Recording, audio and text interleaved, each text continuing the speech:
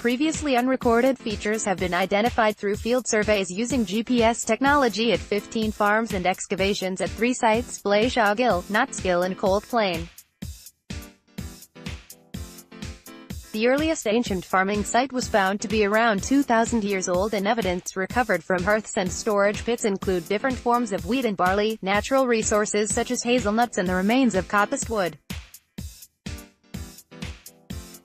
Discoveries were made through the Upper Nidderdale Landscape Partnership's Our Farm Heritage Project, an initiative funded by the Heritage Lottery. Bob Barker, Secretary of Iron Age Nidderdale, a local archaeology group that worked on the project with experts from Solstice Heritage, said, "The findings show there might be a continuity of farming at sites in Nidderdale that lasted for hundreds of years. It's a very important discovery. It puts something concrete into that black hole of history." What happened in Nidderdale during the Roman period? Paved floors and walls of houses were excavated, suggesting farmers then did not live a hovel existence. Pieces of rock art were found carved nearby, and 2 pieces of Romano-British pottery were unearthed.